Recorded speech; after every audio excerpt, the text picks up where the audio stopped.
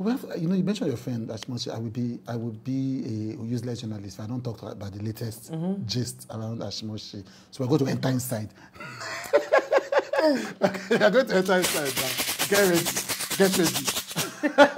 So this is what I hear. There's a famous. Yes, so first there was Nedu.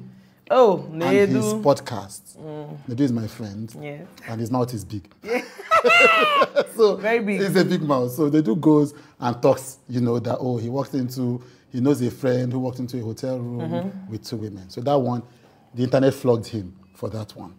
Then a certain blog that I don't call its name now puts it and says, those 2 people they are talking about is you and Ashmoshi. Oh, we punish that blog. Well, he made me more popular.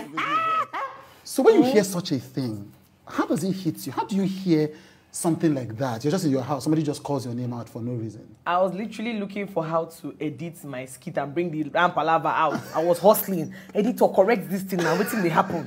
Someone just called me. This blog don't carry you. I said, Jesus. I went to check it. I saw myself, Dino, in the middle. Yes. Yes. The question was that the person was Dino, yes. Dino, and then I saw 3 songs.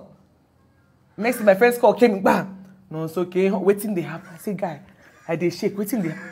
You that cannot even allow if you touch me, like, come on, leave me. Yeah. You know, and they were joining us together that were lesbians. What was happening? Yes. I was shaking because I didn't know how to explain to my mother that this thing is not true and they won't. Because how do you explain to people that you did not do it? Because they're not there with you in the room or they were not there with you together. Or that's the insidiousness of accusations like that because nobody is there so they can say anything. If you Google our name now, you see poster of Iron Ashmoshi and man in the middle. You don't understand. I want to travel out of the country. Don't have to be thinking this one is a shower.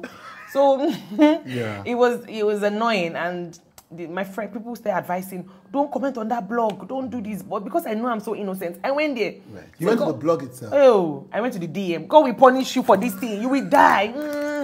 They were telling me, delete it. I was like, oh, like do different advices. Yeah. Then later on, I summoned courage. I was like, no, so you didn't do these things. So what are you saying? Let her bring proof or let him bring proof. I don't know the name, the blogger who is behind it. Bring proof.